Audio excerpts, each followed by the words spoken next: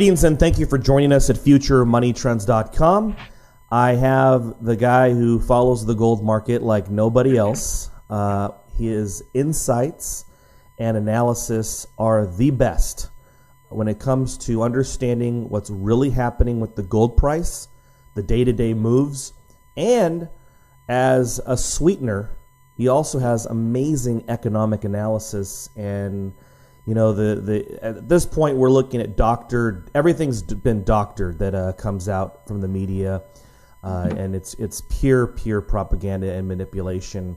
And it's nice when you have somebody like Andy Hoffman of Miles Franklin to go through all of this data. Very educated guy who's been in the business for a long time, but he studies this, again, like nobody else. And he can kind of let us know where all the bull crap is. I'll be soft-spoken on that. But Andy, thank you so much for joining us. Yes, it's a pleasure to have you. And, you know, the calm tone of my voice now may not be the same tone you'll hear at the end of this podcast, given today's $1.5 billion of notional gold dumped on the market in 1 second's time at the open of the COMEX, which just happens to be the day before COMEX options expiration and 2 days before the all-important Janet Yellen speech where she'll say absolutely nothing, because the entire world knows she's going to say nothing because there's nothing that she could say.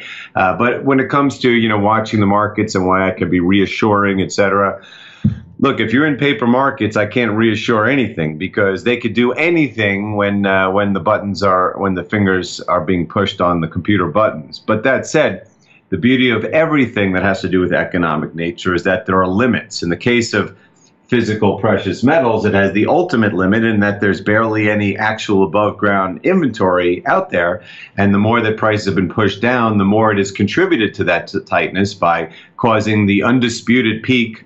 Undisputed, it has happened already. Not, oh, it's going to happen. Gold and silver production peaked last year. They went down last year, and they're going to continue to go down. And at the same time, demand around the world was at an all-time high, and above ground inventories, even the ones that they publish, are at all-time lows. And I'm sure if we saw the unpublished one, such as whatever still remains in the coffers of central banks like the U.S. Treasury, whatever still remains that's available for sale, I'm sure is very, very tiny compared to where it was when this scheme started 15 years ago. So that's the limit on trying to manipulate physical markets, let alone when currencies are crashing and people around the world are clamoring for something that will save their purchasing power.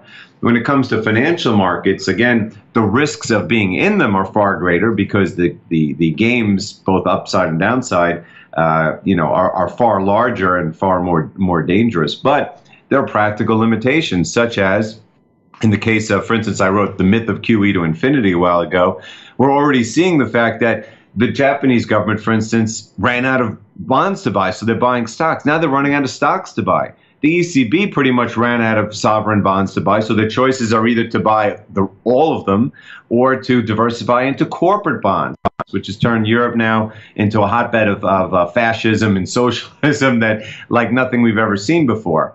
And again, there's always that specter of hyperinflation, because if you can continue to print money and try to prop up markets, you're eventually going to cause hyperinflation, as we are seeing in many parts of the world now. That word hyperinflation is, most people only consider bad inflation if it's like Venezuela, but the cost of living around the world is soaring, ironically, as much in a lot of these places which complain of deflation, like Japan, where they have amongst the highest cost of living in the world, and London, for instance, as anywhere else. And now you're seeing, some of those markets that were propped up crashing. The London, it's amazing. They prop up stock markets for a little bit and they claim everything is okay. If everything was okay post-Brexit, why did the Bank of England just cut interest rates to practically zero and say we're going to do it again, raise QE, dramatically lower their economic forecasts, and watch the pound fall by 15%? And by the way, the high-end property market in London fell 20% in a week, and it's still falling. And it's not just London. The high-end Vancouver market has fallen 25% in the past month. I mean, this is where money that was supposed to protect people from these policies was put, and it was all dissolved within weeks' time. And eventually, the same thing will happen with stock markets, whether it's nominally or in a 2008 style crash, and of course in bonds. I mean, we're talking about a third of all the bonds in the world now trading with negative yields. And people are talking about how we're going to raise interest rates with the worst imaginable economy, the worst economic conditions of our lifetimes, with crashing commodity prices, with an election on top of that, elections everywhere on top of that, and the highest debt of all time everywhere. Of course, they're not going to be raising interest rates. They're going to be lowering them. It's the monetary Roach Motel. They're going to lower and lower and lower them until eventually there's a crash or hyperinflation. And they're going to suppress precious metals prices until all of a sudden there's a shortage like we had in 2008 and 11 and 13 and 15. And arguably, except for 2008, there were no real crises in the other times we had major shortages, which were principally focused on silver. So I assume that pretty soon we're going to get to a point where not only are we past the point of no return, where no longer can things be propped up, but you will no longer have avenues to protect yourself. Andy, there's several questions I have for you that just from the comments you've made that I really want our listeners to fully understand. So first off, this morning is Wednesday morning, and about $1.5 billion worth of gold hit the bid. So for people who are listening to this, who don't follow this, who are just trying to buy some physical gold from Miles Franklin or wherever they're getting it, and they don't understand what the heck just happened, can you explain to us real quickly how much, first off, why someone would not, why a wealthy person or a wealthy fund, why that is not normal, and what would be normal if you were going to exit a position of $1.5 billion? Well, if you're going to exit any position, what you do is you try to trade out of the position. You're very careful. You only hit the bid if you know the bid is not going to go down without you selling anything. The fact that someone, quote, dumped $1.5 billion on the market doesn't necessarily mean that they got filled on the order. It just means they put an order in. There's never that kind of supply in any market on the bid. And that, then when you say someone, it's not someone, it's the U.S. government. I mean, it's what I call the gold cartel. And even when people say, well, the gold cartel is the bullion banks and everything, no, it's the U.S. government. It's the entity at the top with the deepest pockets and the most to lose from monetary disorder. They need to still be the world's reserve currency because it allows them to print more money than everyone else. It still causes massive cost of living increase. But, because we're the reserve currency, meaning there's more dollars out there, so they're harder to get rid of and they're more used for things, we can get away with printing more money.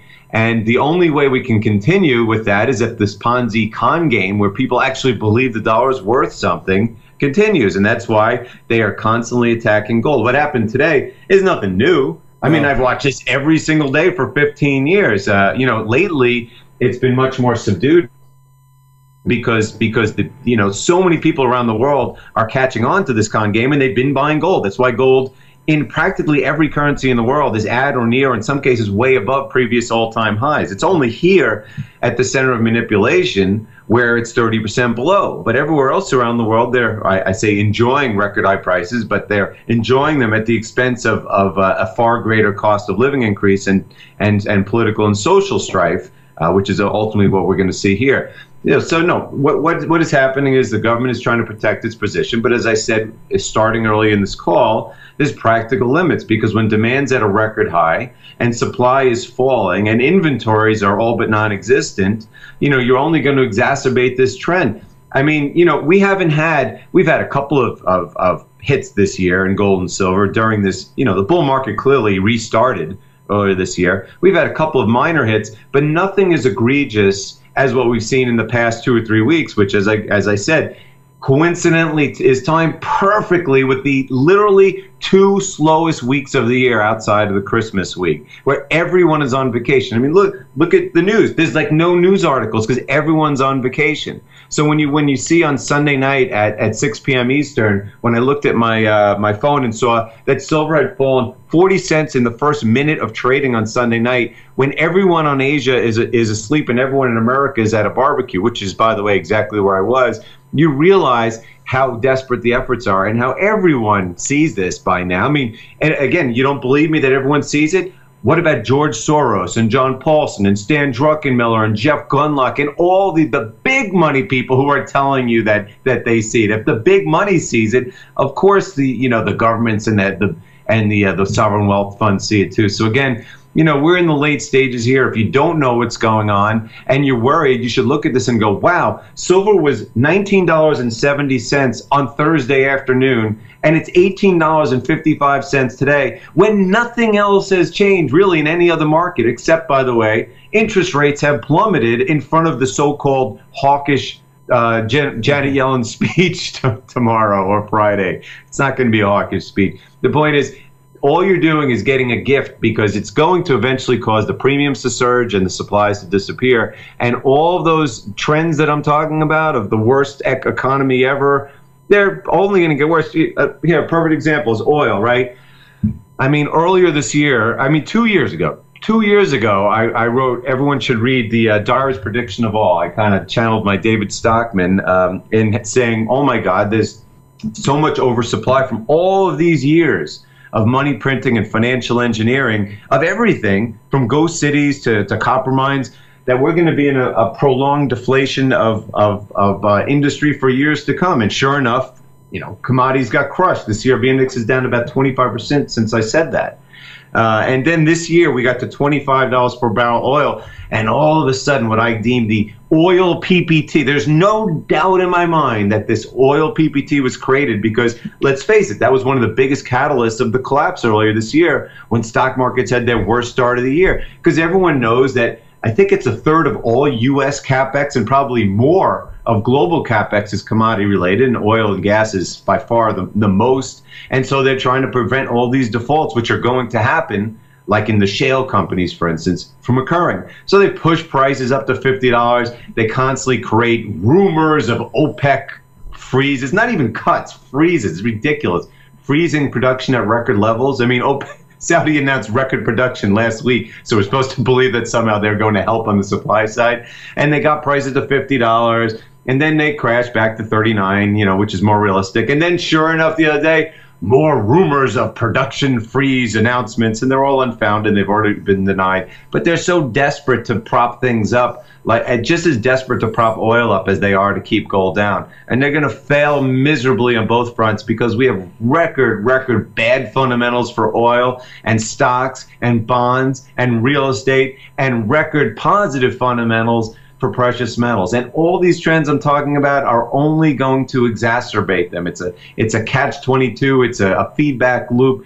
Everything that the central banks do, everything that the politicians do, everything the corporate titans try is only going to make things worse for them and better for people who are embracing reality. Sure, it's certainly imploding on itself, and you can see that the whole economy is fraudulent.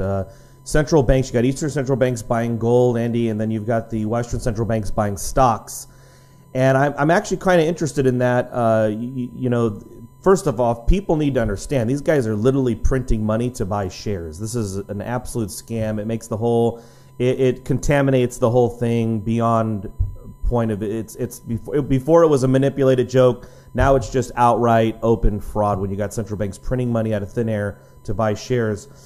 With that said, though, Andy, just like Eastern central banks are obviously hedging the fiat currency world and the U.S. dollar with gold, do you think it's possible these central bankers who are literally making up it as they go along at this point with their experiment, they know they're going to crash and burn, but hey, they have some Google and some McDonald's and some Exxon Mobil on the books now. Shoot, even the Swiss National Bank just disclosed a few weeks ago they've got mining shares. Deutsche Bank has mining shares.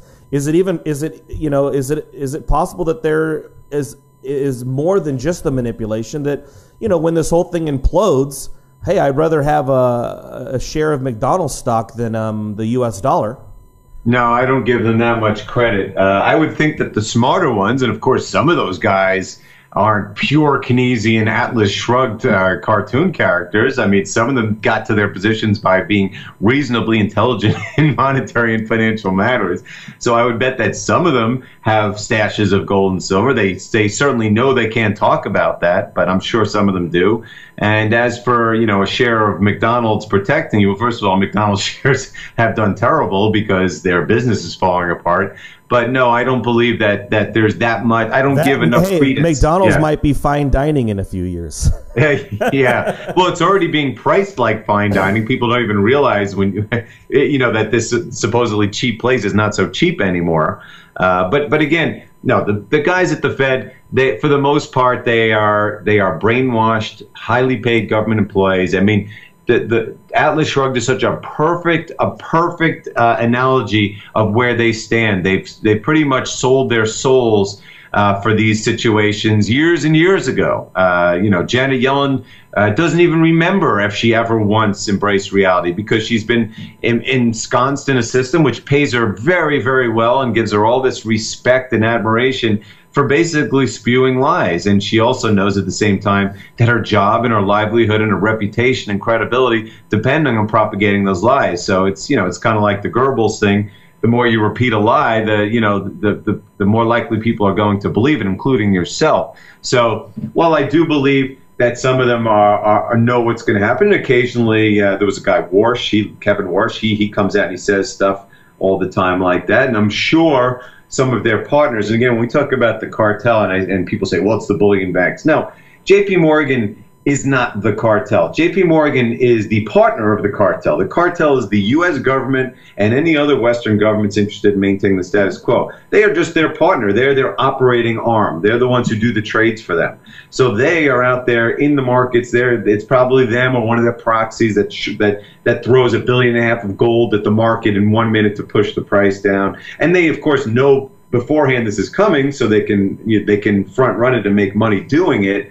But they, for the most part, I'm sure they all know exactly how the game works, that they're not brainwashed. And I'm sure the people at JP Morgan have plenty of gold and silver, including Jamie Dimon. And in fact, according to Ted Butler, if you believe his data, JP Morgan has the biggest stash of physical silver in the history of the planet, not including its quote, custodianship of the SLV, which is theoretically the biggest stash of silver. So I'm sure JP Morgan will do just fine, assuming that they are not pitchforked or bankrupted by all their derivatives when eventually that whole game goes, which may be Deutsche Bank that catalyzes or something else that we haven't even seen yet. But no, the biggest thing that I need to impart on people, and I have tried for years, is because, look, there's so many people out there that want to believe that everything is so simple. Look, there's just a handful of guys, the Rothschilds, they're sitting in a room planning, and if just things go a little wrong for their plan, everything is going to go wrong. Or maybe it's web bots or solar flares or biblical prophecies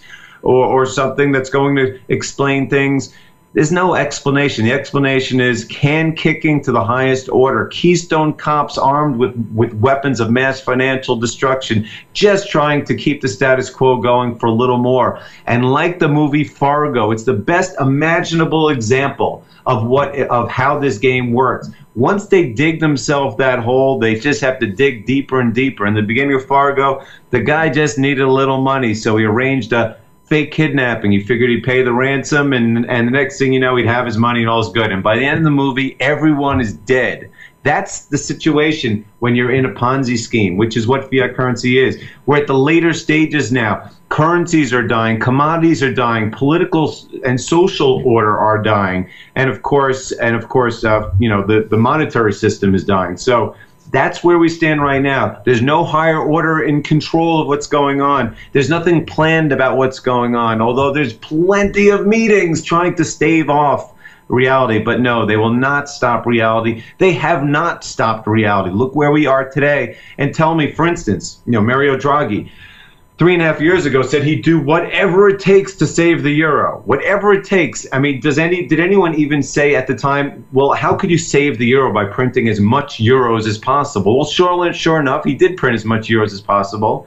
And the euro currency is falling apart. The euro continent is falling apart. And by proxy, the entire global economy is falling apart. So for anyone who believes that these guys are omniscient or they have any idea what they're doing or that monetary policy works, they don't. They just have the ability to manipulate markets to a point where over a short period of time it feels like someone knows something, but they don't know something. They are wrong about everything. They screw up everything, and in the end game, everything that they try fails. And it has throughout history, not just now, always.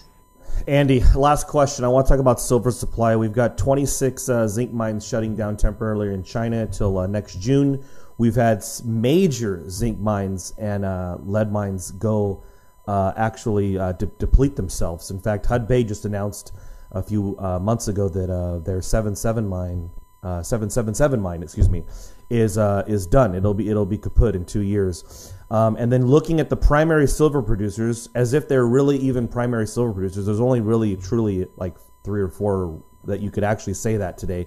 Most people don't realize that when it comes to Pan American Silver or Hecla Mining or even Tahoe Resources, these, you can either call them base metal companies or gold companies, but less than half the revenues even come from silver.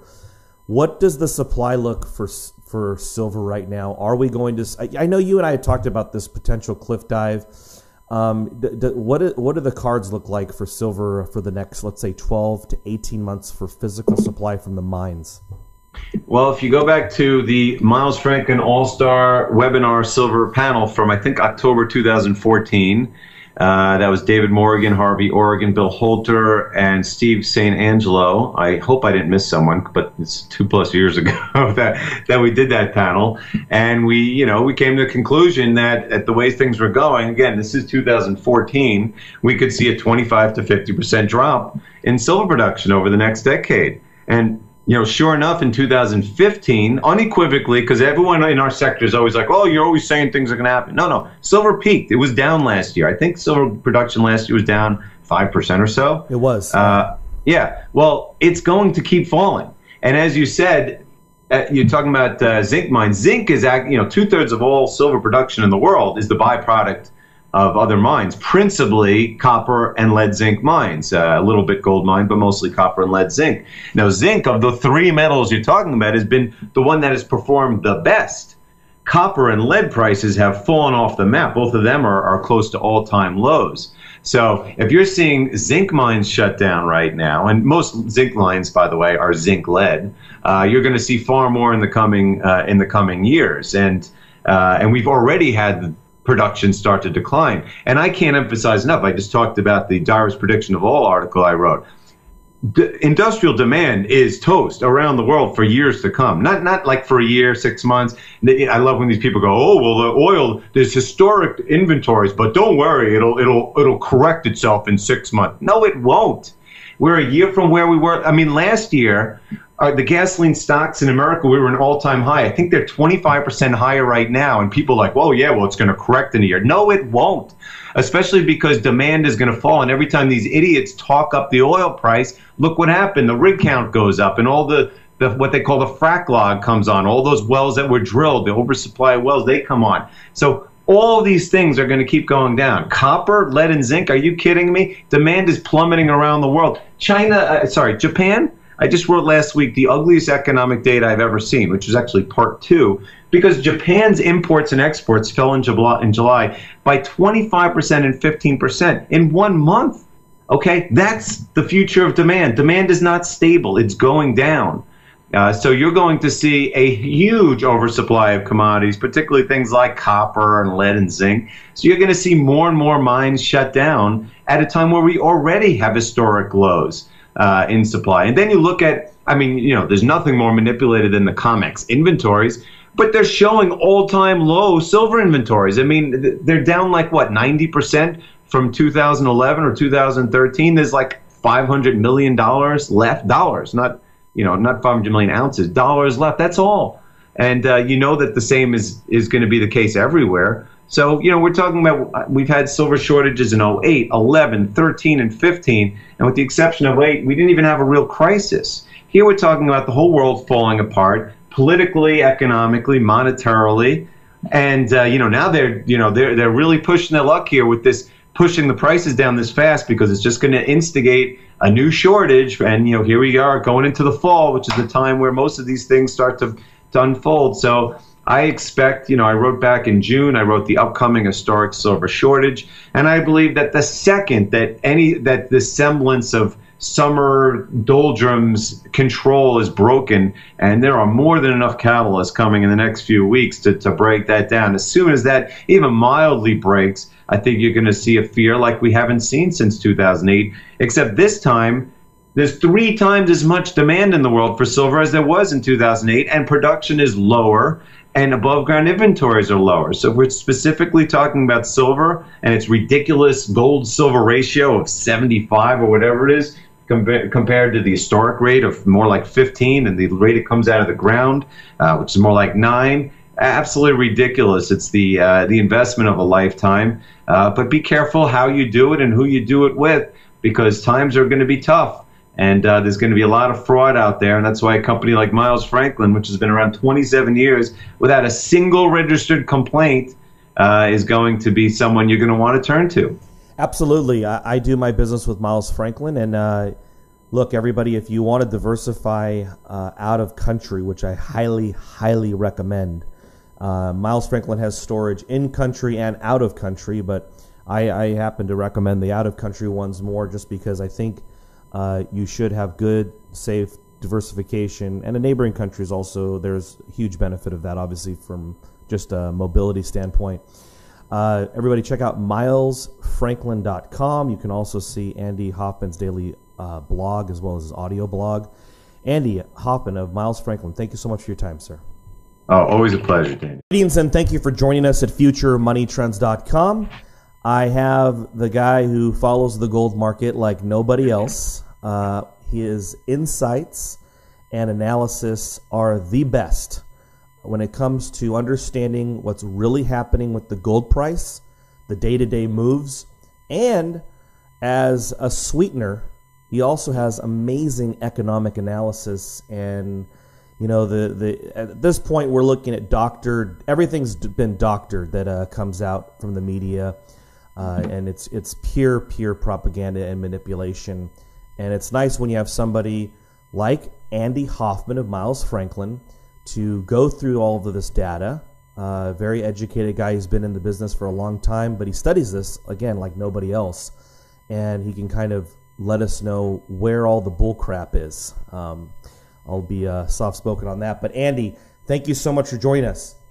Yes, it's a pleasure to have you. And, you know, the calm tone of my voice now may not be the same tone you'll hear at the end of this podcast, given today's $1.5 billion of notional gold dumped on the market in 1 second's time at the open of the COMEX, which just happens to be the day before COMEX options expiration and 2 days before the all-important Janet Yellen speech where she'll say absolutely nothing, because the entire world knows she's going to say nothing because there's nothing that she could say. But when it comes to, you know, watching the markets and why I can be reassuring, it has happened already. Not, oh, it's going to happen. Gold and silver production peaked last year. They went down last year, and they're going to continue to go down. And at the same time, demand around the world was at an all-time high, and above ground inventories, even the ones that they publish, are at all-time lows. And I'm sure if we saw the unpublished one, such as whatever still remains in the coffers of central banks or the U.S. Treasury, whatever still remains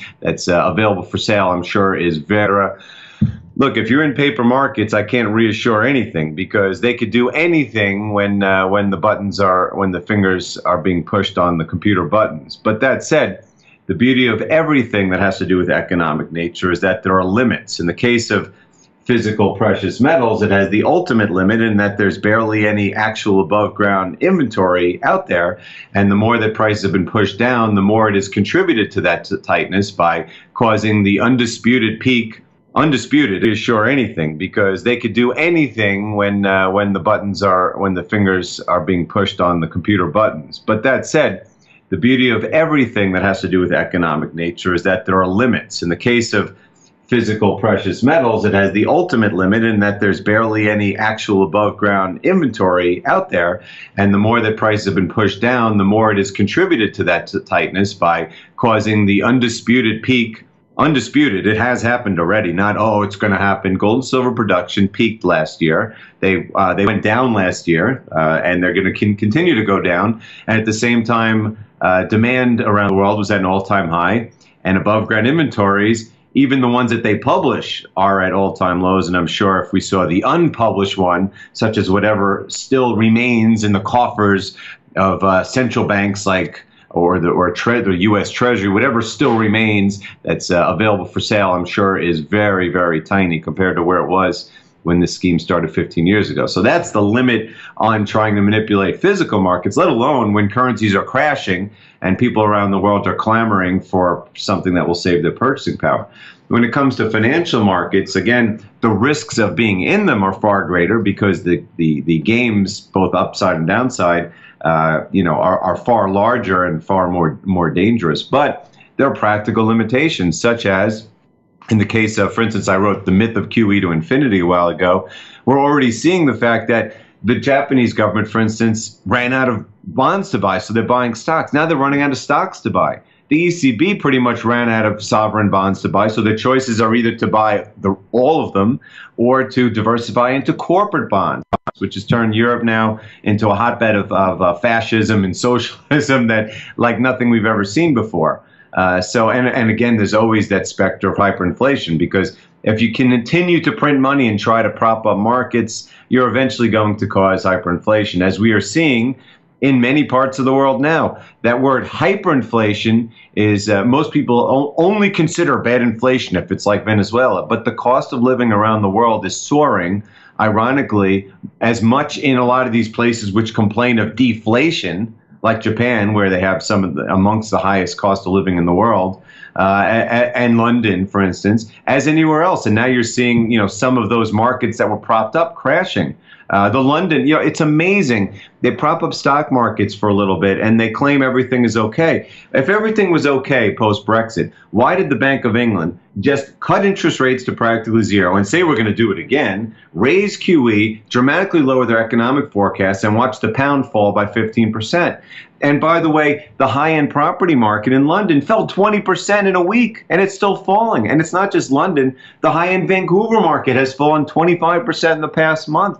I mean, this is where money that was supposed to protect people from these policies was put, and it was all dissolved within weeks. How much? First off, why someone would not? Why a wealthy person or a wealthy fund? Why that is not normal, and what would be normal if you were going to exit a position of $1.5 billion?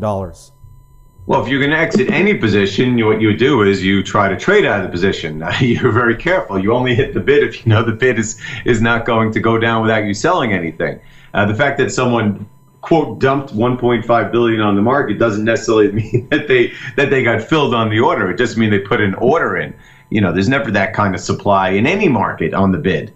And that, then when you say someone, it's not someone, it's the U.S. government. I mean, it's what I call the gold cartel. And even when people say, well, the gold cartel is the bullion banks and everything, no, it's the U.S. government. It's the entity at the top with the deepest pockets and the most to lose from monetary disorder. They need to still be the world's reserve currency because it allows them to print more money than everyone else. It still causes massive cost of living increase. But, because we're the reserve currency, meaning there's more dollars out there, so they're harder to get rid of and they're more used for things, we can get away with printing more money. And the only way we can continue with that is if this Ponzi con game, where people actually believe the dollar's worth something, continues. And that's why they are constantly attacking gold. What happened today is nothing new. I mean, I've watched this every single day for 15 years. Lately, it's been... Greetings and thank you for joining us at FutureMoneyTrends.com. I have the guy who follows the gold market like nobody else. His insights and analysis are the best when it comes to understanding what's really happening with the gold price, the day-to-day moves, and as a sweetener, he also has amazing economic analysis. And at this point, we're looking at everything's been doctored that comes out from the media, and it's pure propaganda and manipulation. And it's nice when you have somebody like Andy Hoffman of Miles Franklin to go through all of this data. Very educated guy who's been in the business for a long time, but he studies this, again, like nobody else. And he can kind of let us know where all the bull crap is. I'll be soft-spoken on that. But Andy, thank you so much for joining us. Yes, it's a pleasure to have you. And, the calm tone of my voice now may not be the same tone you'll hear at the end of this podcast, given today's $1.5 billion of notional gold dumped on the market in 1 second's time at the open of the COMEX, which just happens to be the day before COMEX options expiration and 2 days before the all-important Janet Yellen speech where she'll say absolutely nothing, because the entire world knows she's going to say nothing because there's nothing that she could say.